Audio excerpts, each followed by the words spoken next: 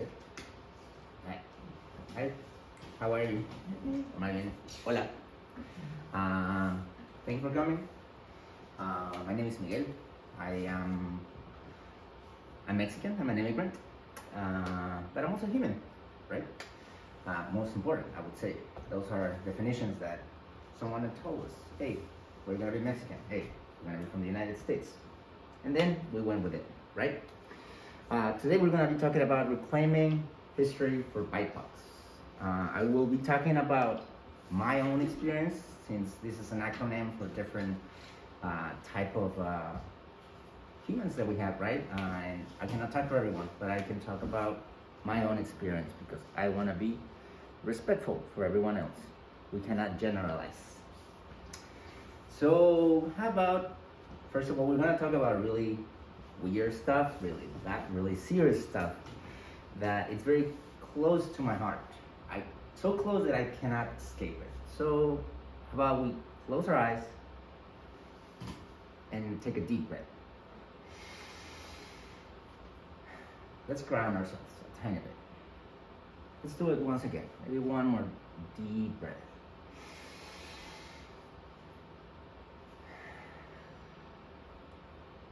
Okay. It is no measure of health to be well adjusted to a profoundly sick society. This is something that I have a little bit every day, and it's part of a little bit of a PTSD that I have. That we will talk about how some immigrants can have a little bit of that, right? Now, that being said, I gotta be kind enough to the society that I live these days, because I also come from a different society. I lived in Mexico for 10 years. A little bit of background on me. I immigrated here when I was 20. Right now I am 33. I work in the restaurant industry. I've been living in this country in different states. I started living in Florida. I worked for Walt Disney. I lived in Aspen, Colorado, in a very high-end place. I got to serve the Obamas a couple times. I got to serve on Lakers weddings on the highest peak of an Aspen mountain, like luxurious places that you would be like, what? How much millions you spend on what? Textile money, by the way. Then after that, along my journeys, I met certain special people that opened the doors for immigration, right? And then through that path, I end up living in Vermont. Then I had the opportunity to live in Houston, Texas, and then finally I made it here.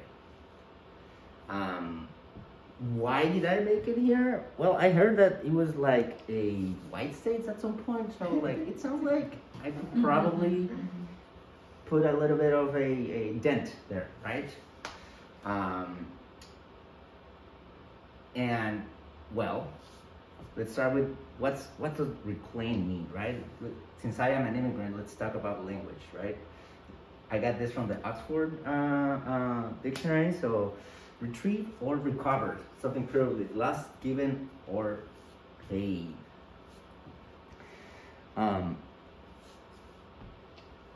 Along the history of like reclaiming your story, because it can be at different levels, right? At this point, I'm going to start with my story, which was once fast forward, I meet someone and we make the decision to keep going with what we were doing together, and we thought it was going to be easy, or we thought it was going to be not that hard, actually. So I had to go back to my country for a year and a half. And this is where the pre-immigration trauma on immigrants can start. In my case, I thought it was going to be maybe 6 months, right? Maybe a year. Well, it took 2 years for me to get a permit to be here. A lot of thousands of dollars on my side, on my partner's side. Obviously, things that had to be in consideration. I wanted to be available to see my partner, right? but I cannot ask for vacations every time she comes down. So I was not able to get a good job for those 2 years. I was not able to come here because since I told them that I wanted to be a resident so I could be with my partner, I could not travel into this country for those 2 years. So for 2 years, I lost my freedom of having an economic income. And somehow, when I was 25 years old, I lacked a lot of the emotional intelligence that I have these days. And that started getting me weird. I didn't know. It just happened.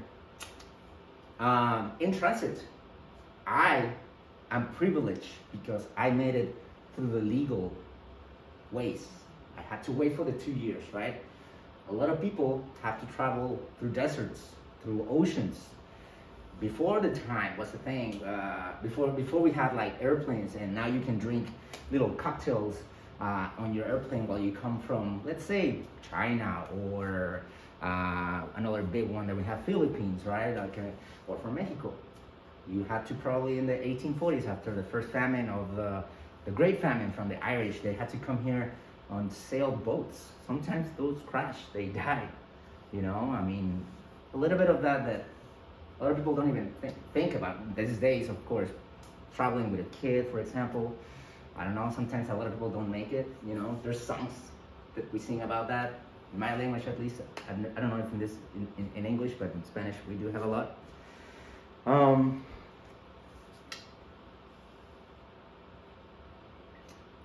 Administration figures that when you get here, they profile you and they bully you a tiny bit. I've always been bullied when I came here, and like I come through the doors, right? Through the legal ways. They're like, you there, office, 2 hours. My lawyer has told me several times. I have a lawyer now. I'm a privileged person because I get to be able to pay for a lawyer. And he literally said verbatim, and I'm quote unquote, be prepared to be harassed and questioned. I know it's unfair, but it has been happening. And I was like, what? Why? That's my experience again. I've lost flights of how long I've been detained in that little office. And this is, to my understanding, something that they call homonymous, which is someone with the same name that I have. Apparently someone did something weird. Obviously, I haven't done anything. My record is clean, and like after 2 to 3 hours, I can move on with my life. And I always ask them, hey, can we stop with this? Can you use all your money and your text so you can bias scan me and like I don't have to deal with this? To this day, traveling for me, it just triggers me. Like just seeing the uniform people gets me weird. The fear of like one day just not being able to come back because it's their rules, right? I mean, it's their house. You're a guest. Post arrival to the US, once you get here,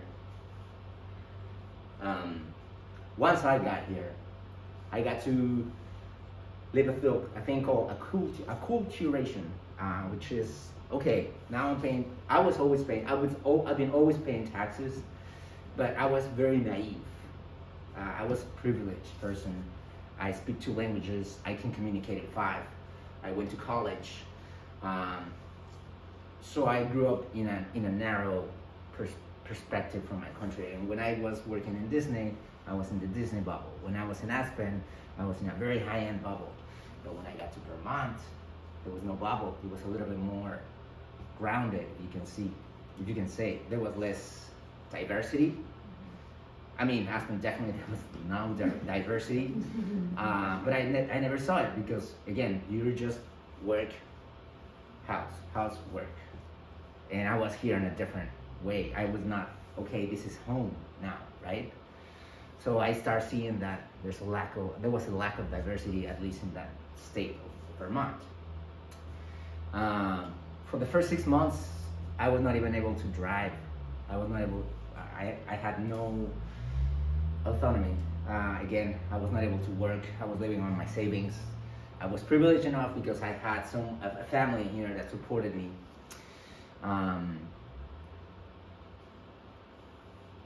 But when you're 25 years old, on your prime, making money, and then after 2 years of not being able to make money, trying to be like, what am I doing with my life? They show me a lot of things. A lot of people in the streets, unfortunately, I've seen them talking to themselves. I found myself talking to myself a lot of the time. Because not having a job isolates you from other people. And just you start, we are social beings. As introvert as you are, or as I am, I wanted to talk to people. So I started seeing that was the thing, you know? And the more I was here, the less some people were trying to integrate me, but something was just not clicking. That's what acculturation is. I had to do things that I was not even aware that I was not cool with. Like, this is probably the prime of it, like the best example that I can give. They asked me to cut the tree for Christmas. I love trees. I respect them. But it was like an honor to be able to cut the tree for Christmas. And I did not want to disrespect anyone. So I killed the tree.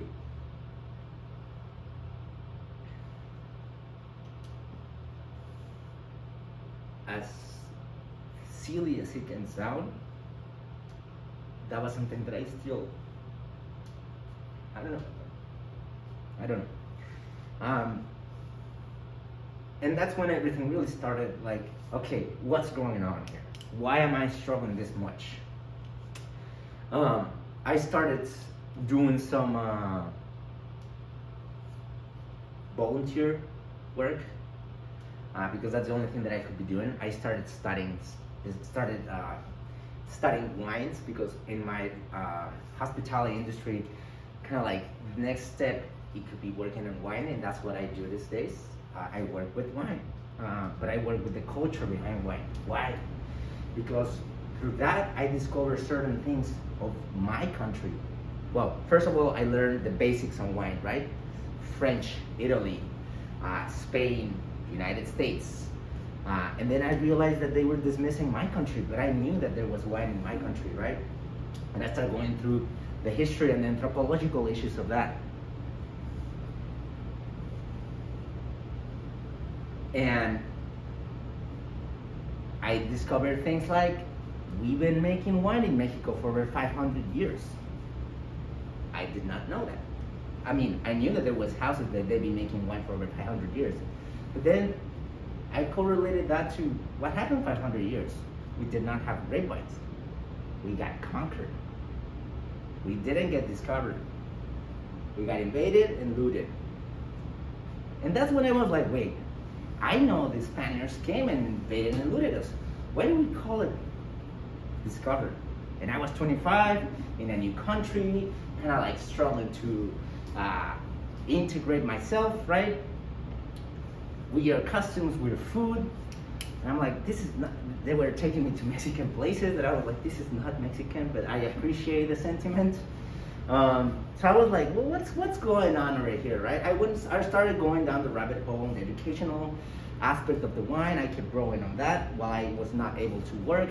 I was tired doing volunteership, and I ended up volunteering on renovating houses, tapping trees of maple, Vermont, right? But I got to interact with society down there, well, up there. And that's the first time that I actually went into the racial situation. I'd never encountered that before. I was privileged enough to be isolated from it.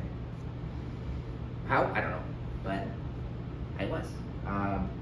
The first place that I got called wetback, beaner. Personally, I never took them as an insult, even though it's considered a slur in this country, because I knew from who it came.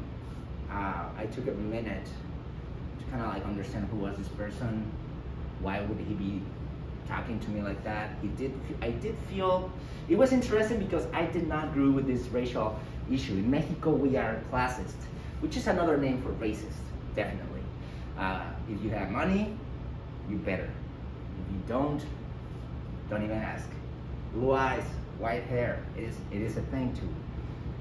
My mom, till like 2 weeks ago, she said, don't go out in the sun, otherwise you're gonna get darker.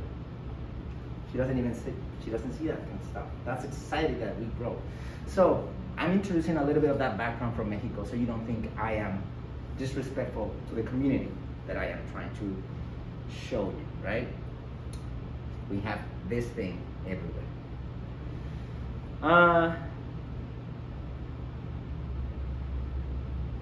At some point I gave up on trying to get myself integrated.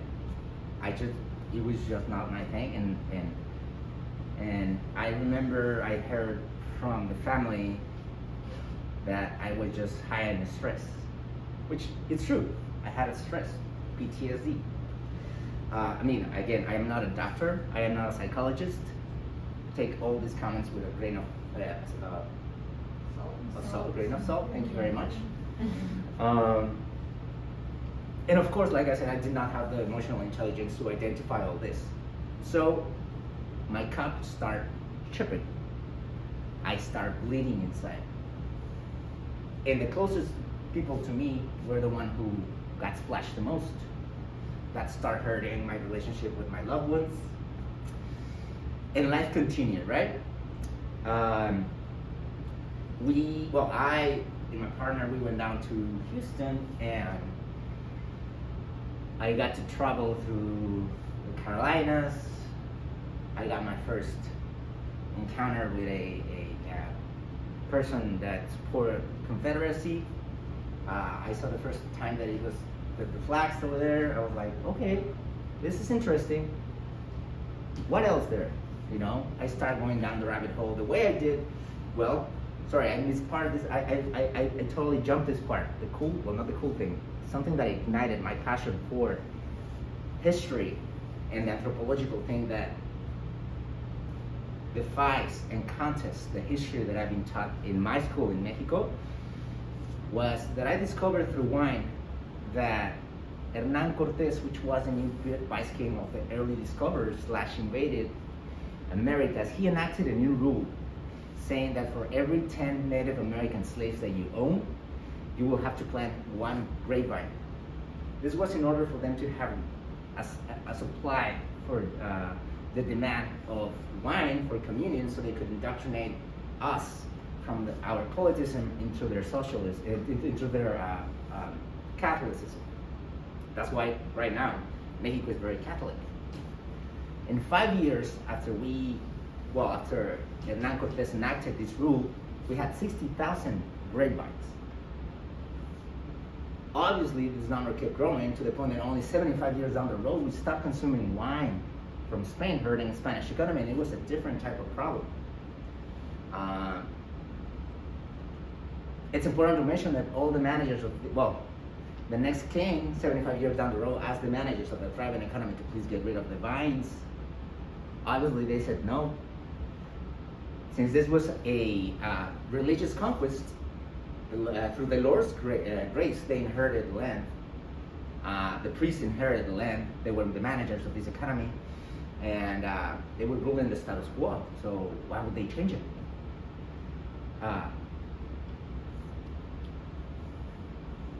That being said, our Washington happens to be a priest, but he was also a criollo. That means that he was the son of 2 Spaniards born in the New Spain. In their social scheme, they were not seen with the same rights, but he wanted the same rights. That's why he wanted to get rid of Spain. Not necessarily the Spanish slavery system. He was outspoken on that. So I'm going to pause on that side, and I will bring it back a little bit further away, down the road in the conversation. This was like, ooh, this is a very different story, the one they taught me. Why would they teach me that I got discovered and not use a proper language of invaded? You know, like smallpox killed the population almost to 80%, I think, from where I've read. All the facts that I'm quoting right now have been triple checked. I'm always open for corrections. You know, I could be wrong, but this is something that I've seen through different sources, enough for me to feel comfortable quoting them. But again, the cool thing about learning is that you might be wrong, okay? But we did get a lot of Native American people dead through the smallpox, chicken pox, and well, of course, violence, right? So life goes on, like I mentioned, going back to the story of my trauma or like the mental health situation that could have happened over here, and I made it to Houston while I was starting to learn by myself through the internet about the history of this country. I had the preconceived idea that this was the land of the free, that this is a great place for immigrants. And then I got my first job. I finally was able to, after maybe 7 or 8 months, I was able to make a living. So it took me almost 2 years and 8 months to be able to work again. And the point of being in Houston was to like make some money so we can get back on our feet. And then I learned through the going down the rabbit hole that Oregon was at some point a white state only. Now I'm like, what?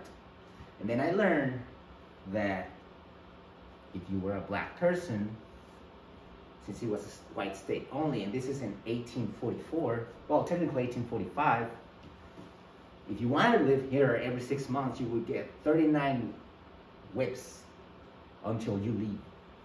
That was the law. And I was like, wait, what? I need to get there. That's why I came here. Of course, I kept learning stuff. I learned about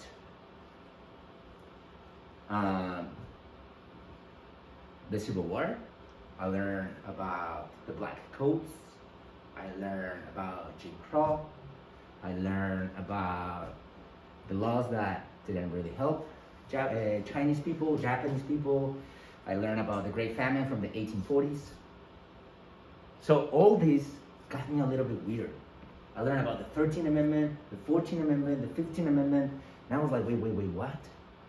I started freaking out a tiny bit, I'm not gonna lie. I was like, wait, I left my family. I cannot work for 2 years and 8 months. The cop kept breaking a tiny bit more. I kept bleeding a tiny bit more, and the relationships that I had with the loved one that I had kept getting weirder and weirder. That counts on the mental health outcomes, right? A little bit of that stress, the PTSD, the acculturation, the lack of integration. People were trying, I was like, I don't care. I really don't. Coming back to that, there is no wealth. There is no healthy measure of being well adjusted to a profoundly sick society. And well, of course, there's protective factors. Things that alleviate all this, right? Therapy. If you're emotionally intelligent enough to know and accept that you need therapy. If you have the resources. Over here, I just stopped going to therapy because like all the therapies that I was in contact with, they just don't see their BIPOC side. They're not trained into an immigration outcome or like angle. So even to that point, I was like, wait, what? Really? So that's a little bit of my story, right? Because of that, at some point, I became emotionally abusive. Now, I'm not justifying any of this. I'm just analyzing why I did what I did. I own my actions, and I abused because I was being abused by the state, by the rules. And I'm not even gonna like talk about like all the stuff that I came across Houston. That was another one. It's just futile, really. But yeah, that kept feeding a little bit of that situation to the point that I started becoming abusive. Obviously, like, I mean, I also come from a very, we're a little bit backwards in Mexico to a certain point, you know, like, I mean, they don't really necessarily promote emotional health or, I don't know, they don't teach you how to clean your closet. So of course I show up with my own things, right? It's not all on this beautiful country, because it is a beautiful country. No one wants to be the bad one of the story. Negation and primal instincts kick in faster and harder than you think. At some point down the road, the relationship had to end. Obviously, I learned why. At that point, I was not aware of why. And I was in denial. I was like, no. I got defensive. Regardless, it takes two to tango, you know. I own my stuff. And the outcome there is I lost my family that I had here. I lost all the support. That's a little bit of another thing, that fear of deportation. It's been a battle with the man after that, because I got divorced.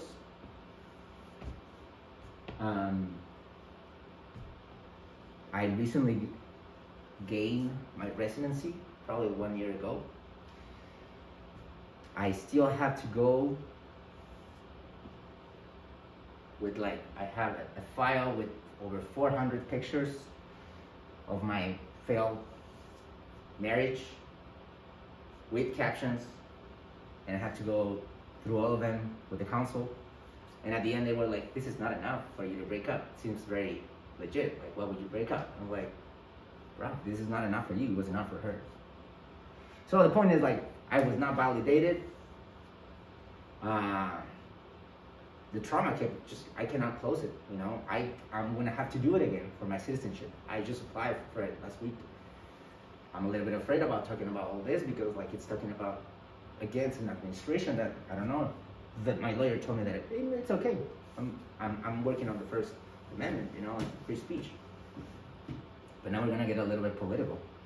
Now we're gonna bring a little bit of that bigger scope. Why am I sharing all this? At some point I was a bad person. At some point I got the fine. I heard it's embedded in your personality. You're not gonna change. I had to sit down. Everything became quiet. Life became to a halt. I was by myself in a country that I was learning that it was not as welcoming as I thought, in a state that it was definitely not wanting me there, in a time where a president was speaking specifically against people like me. I was like, all right, is it time to go, or is it time to really address it? So I started doing my job. I started working on myself, being kind to myself, to the bad man in the story, owning it, healing. And this is a story about accountability and healing. Because of the way I got to go through all this, which was the loss of family support, mental breakdown, depression and PTSD, it pushed me out of my comfort zone, helping me grow. Comfort zone is a great place to be, but nothing grows there.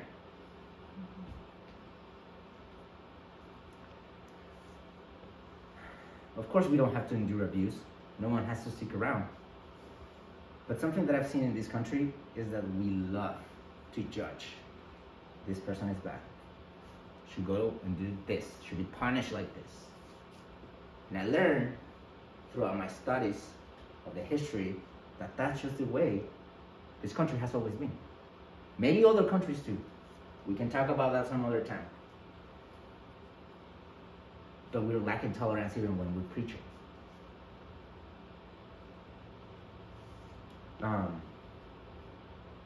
If we don't show tolerance, dichotomies become, the gap between it, the black and the white, it's just wider. That's why I think that on the bigger picture, we're struggling so much in the political environment, right? I don't think from the story of what I've read so far that we've never been this divided. And I now include myself here because I've been here 1/3 of my life. And I think that this is home.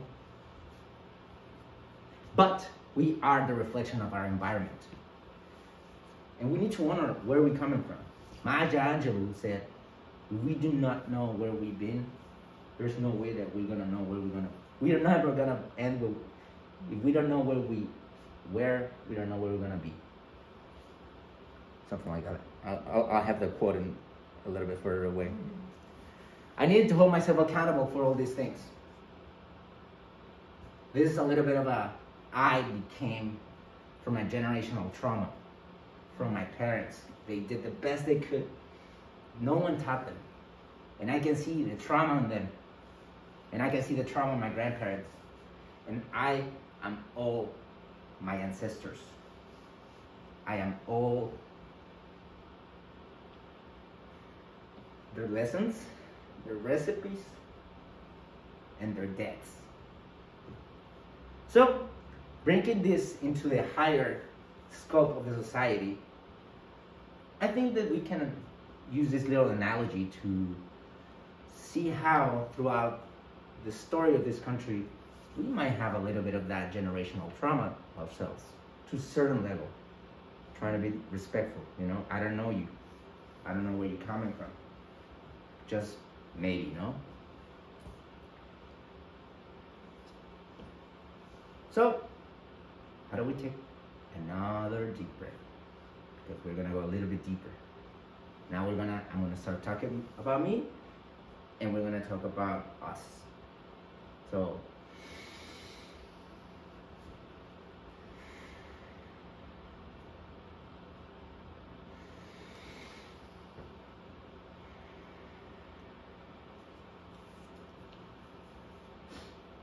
Maya Angelou, if you do not know where you come from, you don't know where you're going.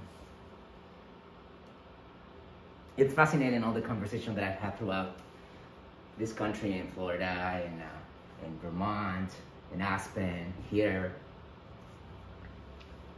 This is the land of the free. Everyone's so proud. But the more I study about the story here, I was like, wait, no. How can you say that? I learned about the slavery. That was a law, you know. I'm gonna show you some laws that this administration, not the actual one, but the administration of where we all live, have done and made legal. They had 365 years of legal slavery. We had the Civil War. This is where they're reclaiming for BIPOCs. That's where it starts. People tend to think that we fought for freedom. But it took a whole year and a half for Washington to make the proclamation for emancipation after the Bull Run fight.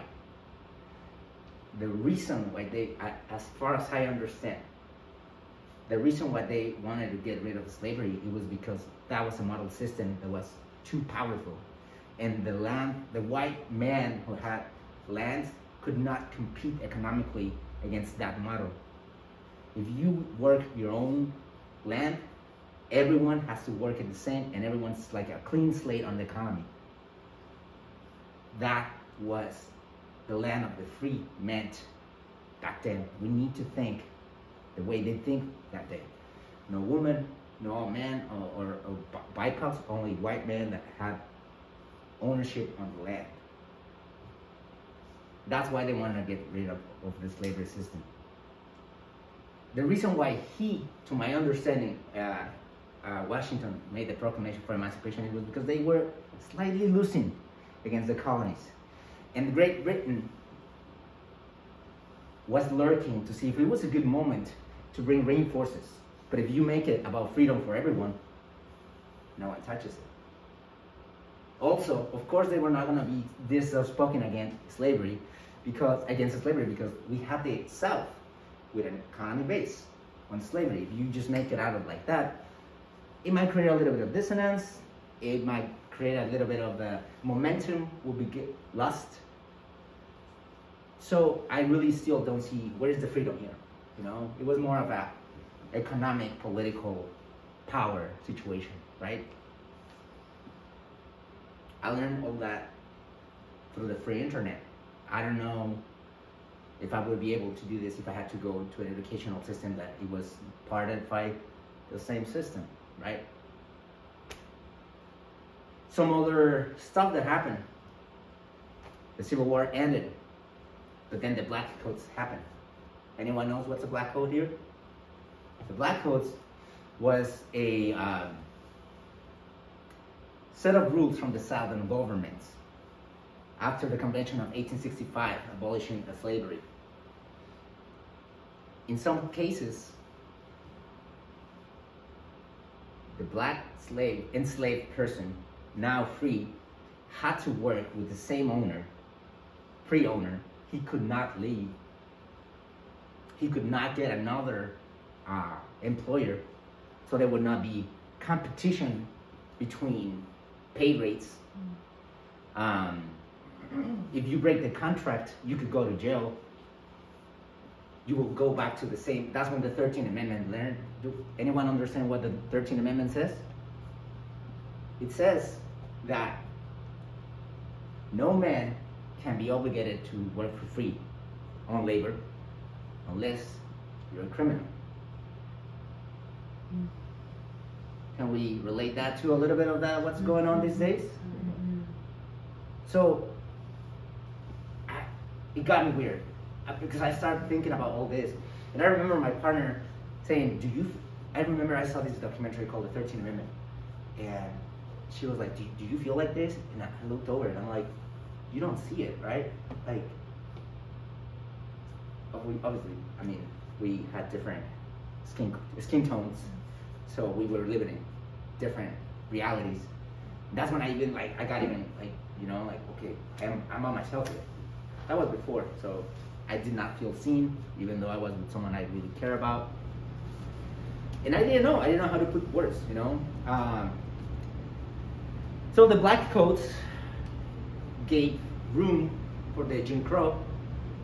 I hope that we are a little bit more knowledgeable about that one.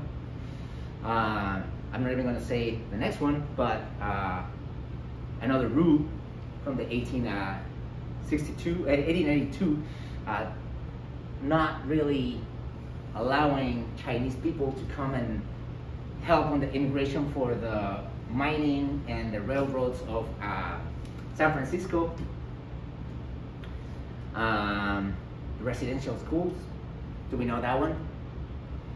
They were trying to they took the special treat that we kept for the Native Americans, and we we obligate them to be indoctrinated, just like my ancestors were indoctrinated by the Spaniards.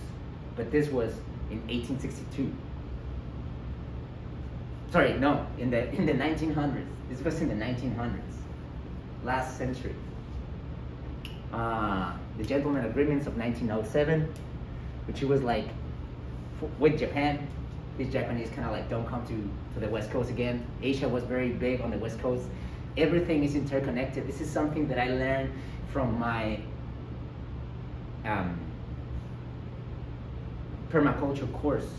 It was something that showed me all this information that I was learning somehow relates to the present. You just need to give yourself the time to study.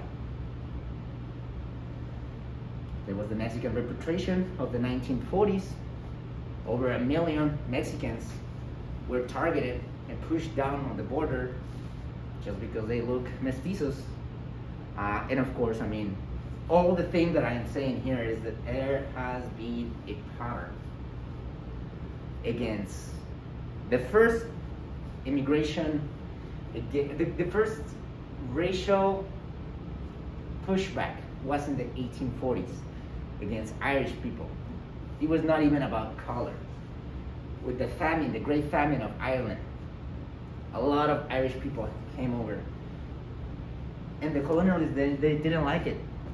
That's where everything started. But something that I've seen is that it's against all the races. Does anyone know about the Japanese American internment camps? The Midwest, yeah, a little bit of that. Over 100,010, give or take.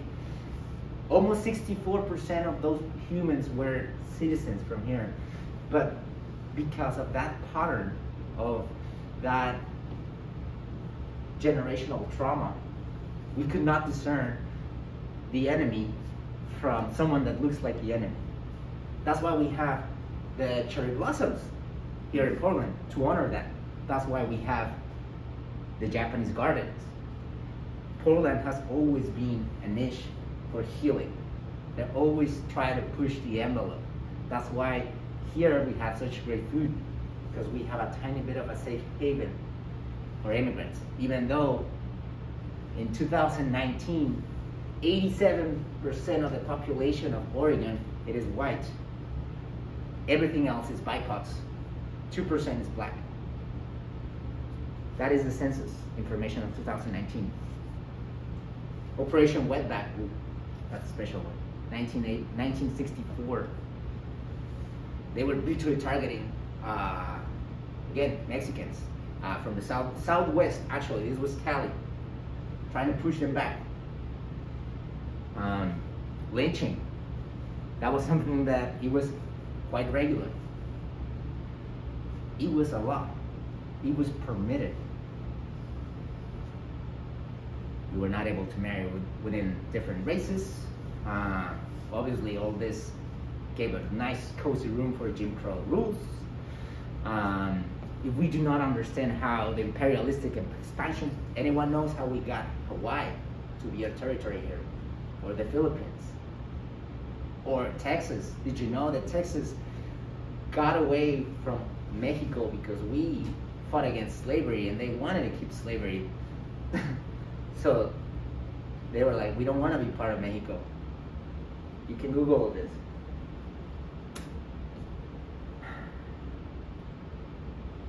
Why don't we have time to study all this? While I was studying over here, all my friends were like talking about the NFL. And did you see that last game? Did you see that last play? Always follow the money, my friends. I invite you to question things. How do you invest your time? It will be I hope so, a clear reflection of the future that we want to do. And just saying, I don't think we're gonna see it. We're not gonna see that change, because we need to re-educate ourselves in a big way that policies won't allow us to see it that fast. So I invite you to do it today, at your house, with your community. So that's why when someone invited me to come and talk, I was super afraid, but I had to, because to my knowledge on that romantic side of what does an American, even though America is a continent, means to be. I think that's the most reflection of what a person from the United States reflects, what the dream of freedom, right? And last but not least, the SB 1070. Just to give you a tiny bit of, this happened in 2010. It was the same as the Operation Wetback. In Arizona, if you look brown, they could stop you. If you were showing suspicious activities, whatever that means, there was no description on the legal side of what this means. They could stop you, and if you don't have your documentation, that's illegal, and you go back to your country. If I don't have my green card with me in Arizona in 2010, I will get deported. I could be legally detained and deported. Now, talking about the Batman, I will not justify racism, but we can study it instead of judging it. The way I study my demons. And I'm gonna read this because this is, I got this from a neuroscience page. Prejudice is an evaluation of or an emotional response towards a social group based on preconceptions. Prejudice responses range from the rapid detection of threat or coalition and subjective visceral responses to deliberate evaluations and dehumanizations, processes that are supported most directly by the amygdala, orbital frontal cortex, insula, stratum, and middle prefrontal cortex. All this, what does this mean? There are very ancient primal parts of our brain. Again, I am not justifying them. I'm just understanding them. When you are out in the wild and you don't have a house and you have to hunt or maybe gather, you match with what it looks like to you. That is how you survive. But we're not there anymore. So why do I bring this neuroscience fact? Through my travels here, meeting racist people, seeing how archaic their thought process could be, one interaction gave me a little bit of hope. The person that called me wetback, the person that called me beater in Vermont, I got to treat him as a friend, at least on my side, for 3 months. And at the end of those 3 months, I realized that he was on dialysis. He grew up without education. He was in pain. He had no teeth. Again, not justifying why would he talk to me like that, but at the end of our journey, I was able to teach him that maybe I'm a wetback, but I'm an educated one. And the way he talked to me at the end of those 3 months showed me that a lot of things can change. I just needed to be a little bit kind to the racist person. I'm not inviting anyone to do it. I just showing what I did.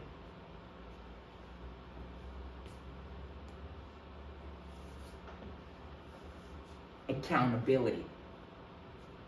The fact or condition of being accountable. Responsibility.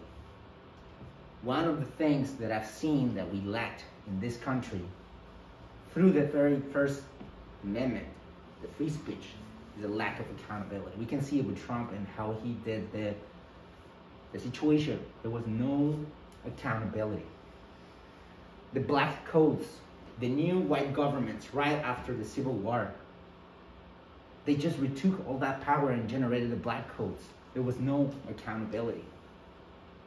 The governments these days say that this is not a racist government. My friends, if this didn't prove it, I don't know what else can do it. This is not my rhetoric. This is facts. And again, I could be wrong. I would love to have conversations. I'm all about learning when I'm wrong, because that's when I learn the most. I love being wrong.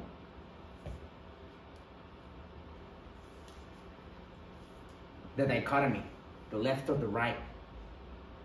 Woodrow Wilson gave women the right to vote back in the 30s, but also he did a private screening of the Birth of a Nation. Have you ever heard about that movie? That movie helped the KKK to really bring it up. Check it out. And he said, this is history written on lightning. He was a keen supporter of this thing, a president. Reagan or Nixon, with the militarization and the police enforcement, the weaponization of the white woman back in the 20s. Have you heard about Tulsa? Did you know how it started? A black man goes into an elevator with a white woman. There's a scream. No one happened. What happened? No one knows what happened. They were like, this man did something wrong. And on this past August of 2021 was 100 years of that. Back in that day, it was a different time. Like I said, lynching was a thing. It was a legal thing. They wanted this man that made it something that no one knows what they did, so they could lynch him. And they were trying to stop doing that kind of stuff. But because of that, there was an upheaval of a lot of white men with a lot of weapons that killed what it was known at that moment as the Black Wall Street. Which these days, if that economy power, which it was over 300 blocks of black businesses would thrive, could you imagine how would that look these days? how that region would look these days? Reagan and Nixon with the militarization and all the, with the 13th Amendment thing that I mentioned, that if you're criminalized and profiling all the broken families, and I will stop on that because that's a different race that I'm talking about, you know, but that's a fact too. A lot of families, a lot of business could have been developed and a different reality will be shown these days. That was not a legal thing back then. Bush Senior and Junior with the terrorism and the Patriot Act that just really made the borders really, really ugly for immigrants.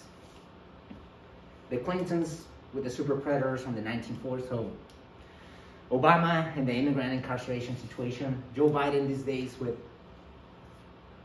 it has more people on the prisons on the immigrant side that Trump. This is not a left or a right. If we think that we are right when we're talking about these things with a Republican or a Democrat, we're not seeing the bigger picture. We are not being kind to each other. We're not showing tolerance. We're missing the picture. And this keeps going.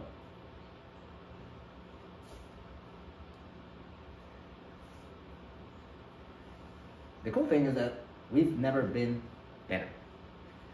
We have science, we have internet, we are having this conversation in an eloquent way. Something that it might be happening on the 60s, but with all the Reagan thing and the Nixon thing on the 80s, it just shut us down from the conversation. Let's be careful how we do this. I'm a little bit afraid again of having all these facts speaking outside just like that, especially as me as an immigrant, but if I don't do it, then who? I would like to be conscious. I don't want to be punished. I don't think that's fair. But yeah, we're better than anyone, than ever before. We have science, we have vaccines, we have research. And unfortunately, I mean, we could have been doing better, especially in this country. Someone very famous said, well, MLK said, that any country that's spending more money in military than in the rise of your own people, like, what is it they're doing, you know?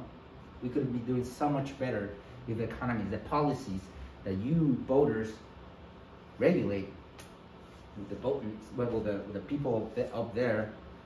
We stop fighting and we start like actually making coalitions. Maybe we can do really cool things. So I'm just gonna finish with why did I did this.